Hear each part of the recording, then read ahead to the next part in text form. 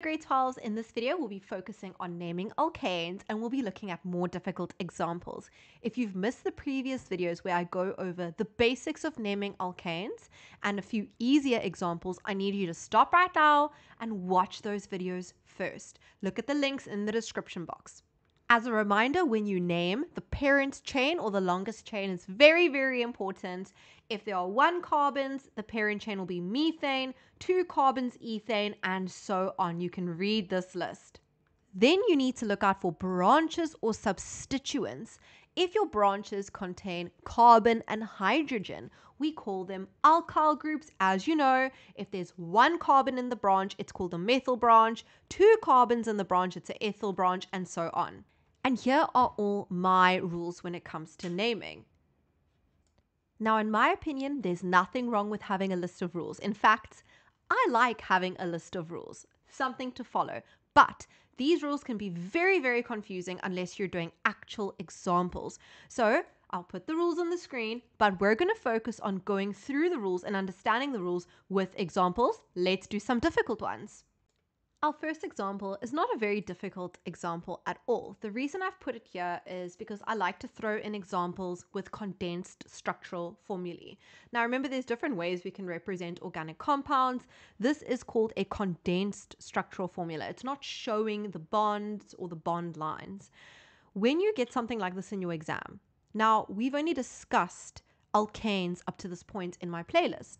However, by the time you write your tests or exams, you would have done alkanes, alkenes, alkynes, all the different homologous series. And looking at this, when you do all of them, it might not be very obvious if this is an alkane or an alkene because it's condensed.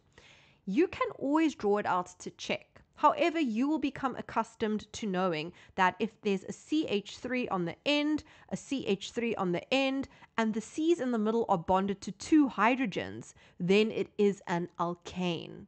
This is essentially what your alkane looks like if I were to ask you to draw the structural formula of this alkane. And now we can easily see it's got 1, 2, 3, 4, 5, 6 carbons, although you could easily see it over here as well if you count the carbons. So therefore you know that this alkane is called hexane. If I were to give you this and ask you to name it, you should immediately see that it is not an alkane, because can you see here CH3, CH3, but here I've got a CH and a CH, not a CH2. If you had to draw it out, you would actually see that it is an alkene with a double bond.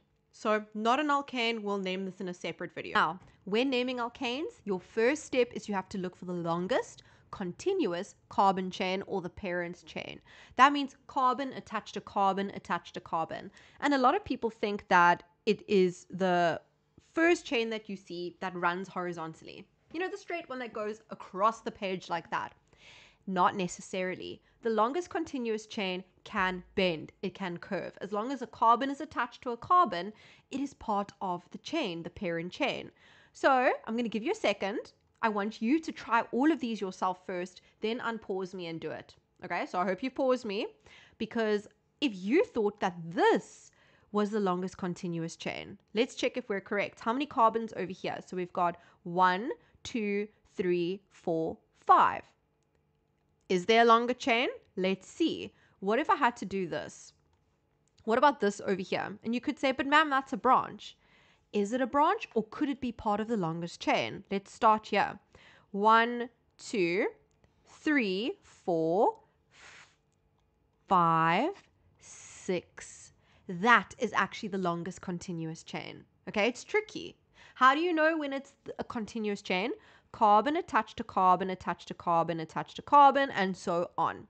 What that means is once you've highlighted your longest chain, everything that is not highlighted is a branch, a substituent. In this case, it is a CH3, it is an alkyl group, and in particular, it is a methyl or a methyl group. How do you know it's a methyl group? Because it's got 1 carbon in the branch. So how do we name? Remember, as we did in previous videos, you need to number the carbon chain to make this methyl group have the lowest possible number.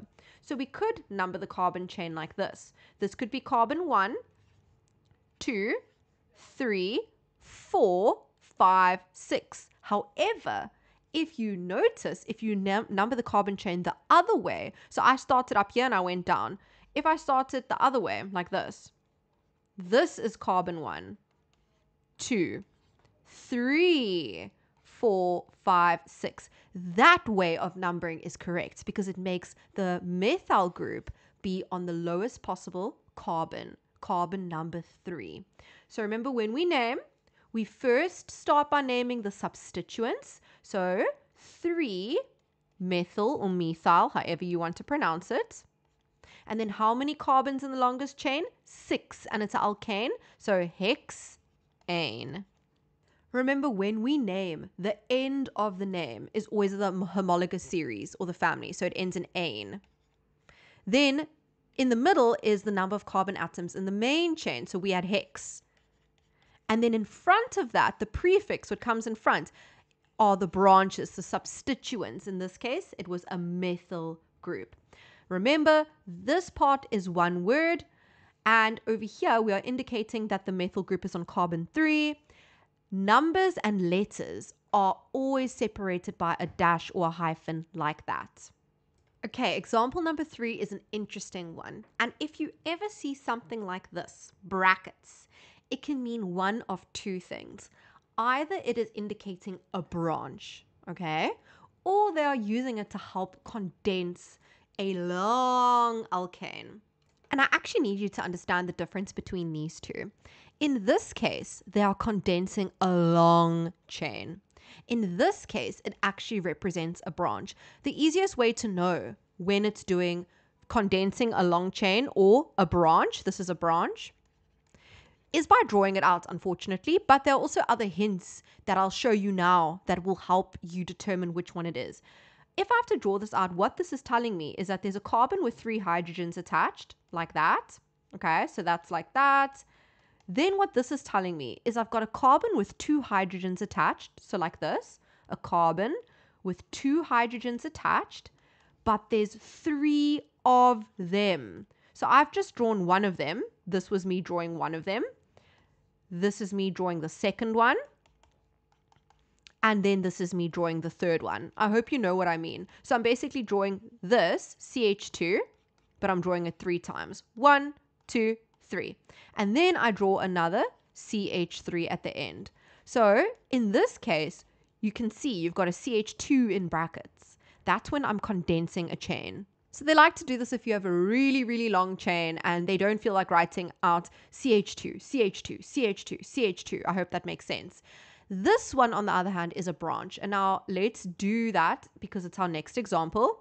How do I know that it's a branch? Well, if I have to draw it out, CH3 will look like this.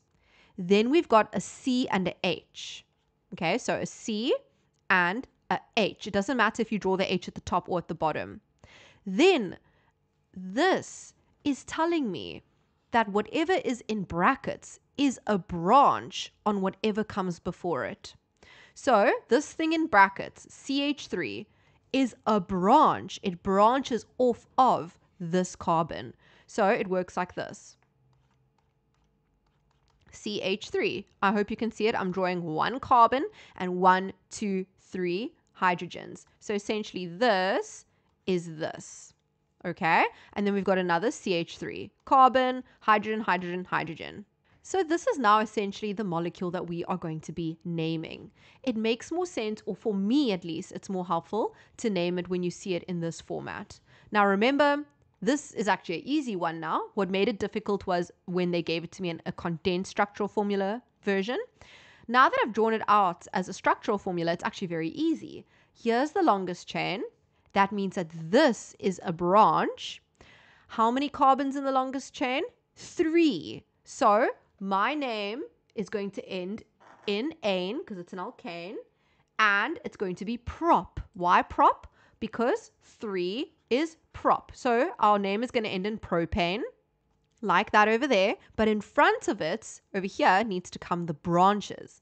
Now we can number this carbon chain from left to right or right to left, 1, 2, 3, or 1, 2, 3. Either way, the methyl group is on carbon number 2. Remember, it's a methyl group because there's 1 carbon in the branch, in the substituents. So it is going to be 2-methyl propane. Remember, this is actually one word. This example may be tricky if you do not look properly. This is a condensed little version over here, and so is this. So you don't have to draw it out, but essentially what is happening is as follows. I haven't finished drawing because I wanted to show you at quick glance, because this might throw you off over here. It might look like the longest chain is 3 carbons.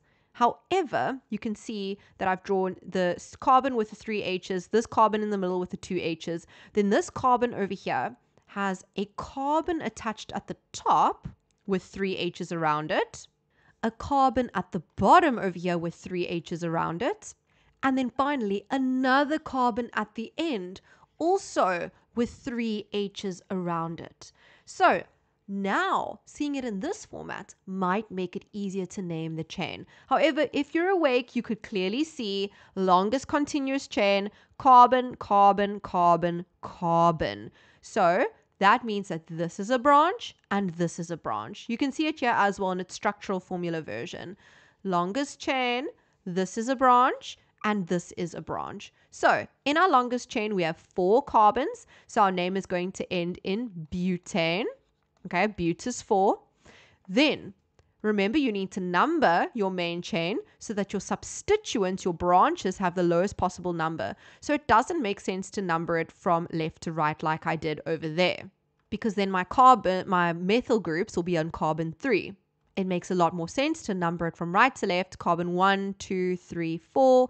In this case, both of my methyl groups are on carbon 2. Now remember how it works. If you have 2 methyl groups or methyl groups or whatever, this is a methyl or a methyl because it's got 1 carbon in that branch. This is a methyl or a methyl because it's got 1 carbon in that branch. I have 2 of them in this molecule. So you have to say dimethyl. Then you have to tell me on which carbon the methyl group falls. So this one's on carbon 2 and this one's on carbon 2. So it's 2, 2 dimethyl butane. Just remember, 2, 2. I know it sounds silly because you're like, okay, but ma'am, I'm already saying di. So I'm already telling you that there's 2 methyl groups. So why must I say 2, 2? It's just how we do the IUPAC name, the IUPAC name, which is the naming convention that we use, the rules that we use. And the rules say you have to tell me on which carbons the methyl group falls. So this one at the top is on carbon number 2. This one over here is on carbon number 2. Remember, between numbers and numbers, we have a comma. Very, very important. If you'd like to do some more difficult alkane naming with me, click the link in the description box below for part 2. I hope you're learning nicely with me. I can't wait to do the rest of organic chemistry with you. So remember to subscribe if you haven't yet. See you in the next video right now, everybody.